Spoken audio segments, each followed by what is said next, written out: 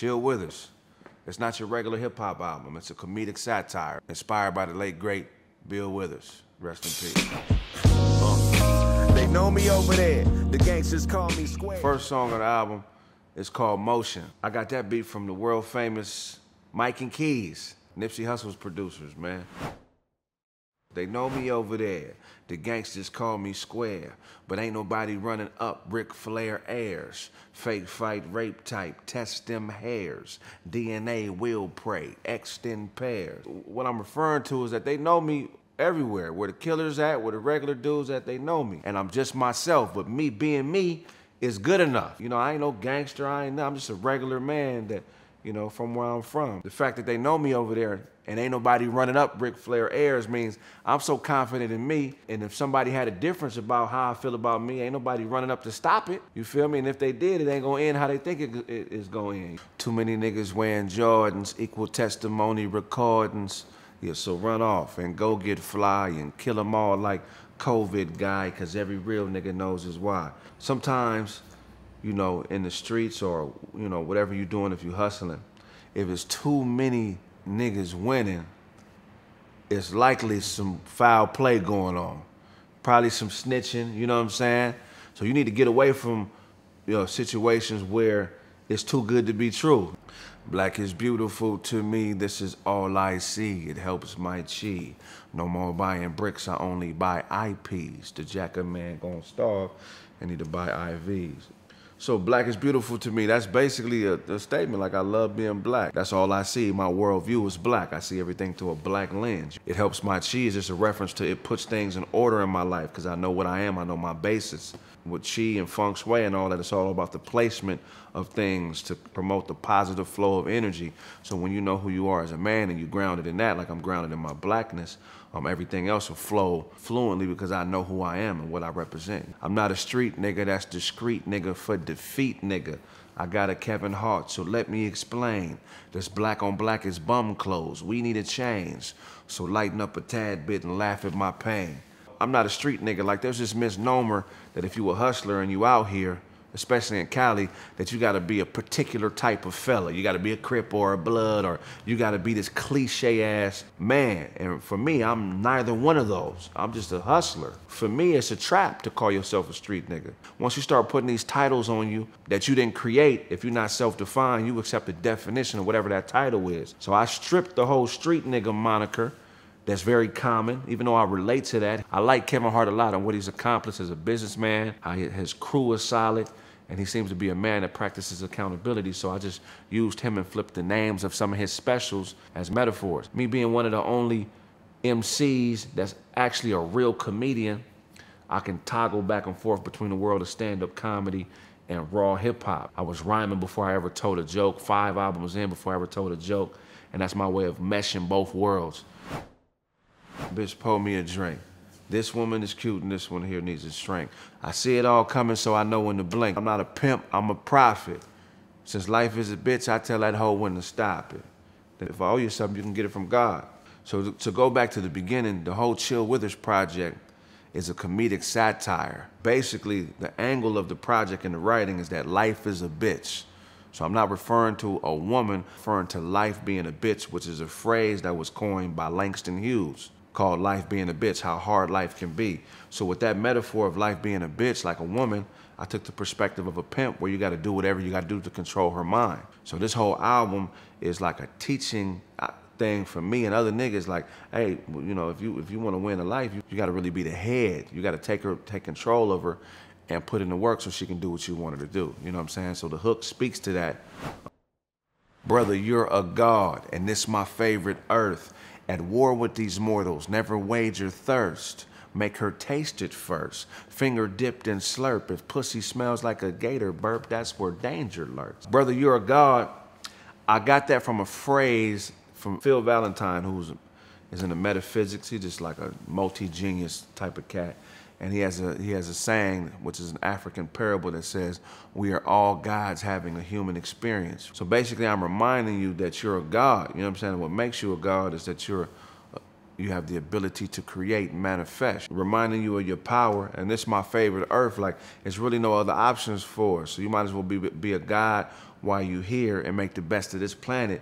Even though it's fucked up, it's got to be your favorite place because this is all you got. Being at war with these mortals are people who think normal. People who try to make you feel embarrassment or shun you for being outside the box. Those are mortals because they don't understand the power of their mind. And they do everything. A lot of family is like that, where they see you elevate and they want to pull you down to match their perception of you. So we at war with these mortals. When I'm saying never wage your thirst, is like, don't be eager to fit in. That bet is it's not a big enough bet fitting in. The payoff ain't big enough. If you're gonna bet, you might as well go big. So bet on you, go big on you. The metaphor of life being a bitch, when you fucking with a woman and you playing with her vagina, a lot of times you stick your fingers in it and you make her taste it, her own pussy. Because if she ain't gonna taste her own pussy, then why should you? So when you in total control of a bitch, she gonna taste her own pussy. She gonna do what you tell her to do because she's under your command. If she tastes it first and go on, you know what I'm saying, do what you do with her. If her pussy smell like a gator burp, that's her danger alert. Gators eat a lot of meat. So a gator breath gonna smell like a lot of different types of meat. So if a bitch pussy smell like a gator burp, that means it's been a lot of different meats in that pussy. It's danger there. You feel what I'm saying? Because a gator will eat anything. Life is a bitch because a lot of niggas will let her eat whatever she want to eat. And if you're really doing it the right way, your life is supposed to be consuming what you are up to or what your goals and aspirations is. That's when you live in life, you know what I'm saying? So that's a metaphor to just trying to be, not necessarily being in control like a control freak, but just having some say over what happens in your life and where it goes. And that's a fight that most motherfuckers ain't willing to fight. But they gonna talk bad about you for doing it. You gotta be prepared to deal with that. Lean is damn near heron, hit the brakes, then pause. You are not a tough guy. Those withdrawals cause nausea to body aches. Clothes and walls, pistols pop for addiction, expose the cause. Man, in this new generation, a lot of these cats are thinking the drugs that they own is different than the heavy stuff. A lot of people are making these distinctions between the negative things they do in comparison with the negative things that other people do. Like, nigga, if you got a vice, you got a vice. A lot of these street niggas is base heads. You know what I'm saying? You know, but where I grew up or where I'm from, sometimes, dudes are sending base heads on missions. You want this rock? Go shoot this person for me. So you gotta watch who you honor in a certain way, because he may look cool, but he may be a base head type nigga. And you think they out here popping for the set or popping because it's fashionable or popping for a cause, but they really fight an addiction and they really popping to appease that addiction. And popping is metaphoric, like they could really be popping money-wise or socially, and they taking all that money you invest in them and they just getting high and being, damn near base head, but they not offering you nothing in return. And so at least my shit, once you get it, I feel like it's gonna offer you something in life. It ain't no tough guy rap, it's more instructions on how to be you and do you and get what you want. Throwaway shooter, you'll be dead in a week and I'll be in Bermuda. Coded calls. Easy puller, leave if not constructive, nearly fuller. If you don't know who you are, you're just gonna be somebody's pawn piece. That's somebody who seems to be a tough guy, but they really just a tough guy that's a disposable tough guy for somebody else's cause. So if you're gonna fight for something, you might as well fight for what you believe in, which is you and your core group of niggas. But you can't just fight for everything, because everything ain't worth that fight. While you fighting for some bullshit, I'm gonna be somewhere chilling. Easy puller, leave if not constructive, nearly fuller. So basically meaning we all got straps. It ain't nothing to say you carry a pistol. That ain't no gangster. Everybody got a gun. In our culture, sometimes niggas have guns and they think they the only ones that got them. Everybody has a gun nowadays.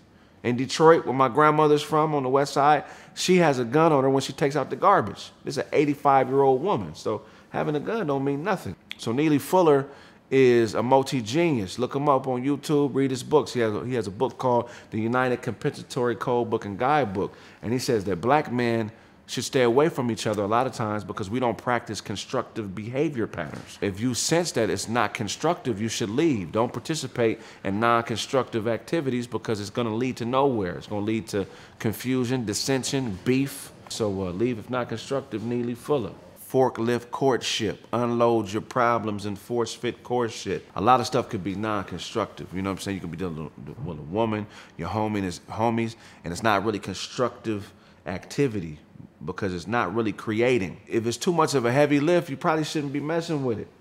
You know what I'm saying? It depends on what it is, but you got to really be choosy about where you apply your labor to. Energy, you can't get that back. Once you spend it on something, you can't get it back in return. You got to wait to replenish it. So you want to make sure that every moment counts. Sometimes you can't force somebody to get your core values. If you have a good core value and a good way about you and somebody is not embracing that, that effort ain't worth it sometimes. I know a lot of people out there don't want to be alone, so they want to force themselves on people because they just know that what they're doing is the right way. And if you're forcing that on somebody and they're not accepting it, that don't mean that it ain't right. That just means that might not be the right time or might not be the right person. So accept that and move on. A lot of stuff that we trip on ain't even us. It's other people's interpretation of us. And they're allowed to interpret you however they want to interpret you. But you got to be man or woman enough to accept that and keep it pushing. She likes to spend money. Door sit, poor chick, surprise her with financial advisor, horror gift. You know, this materialism is running so rampant in our community. Women like to spend money, or when life is a bitch, you don't control the bitch of life. She gonna spend her time or money with somebody else. So you got to give her direction. Door sit, poor chick, meaning if you're trying to get a woman in pocket, sometimes you got to spend that extra quality time with her. You got to door sit her. You got to be at her door peeking in, making sure everything is right. You got to door sit a poor chick because she's poor because of her mentality. So you got to be there when she's coming in and out of the door to make sure that she's thinking right. And when she open that door, you surprise her with financial advisor, horror gift.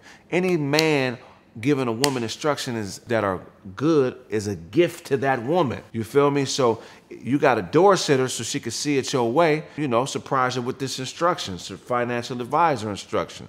So this really ain't about pimping. I know it seems like it is, but it's not. This is about how to control the bitch of life, and that's motion. Appreciate Mike and Keys for dropping that fire beat on the album, man. Love and respect to y'all. God, God, God.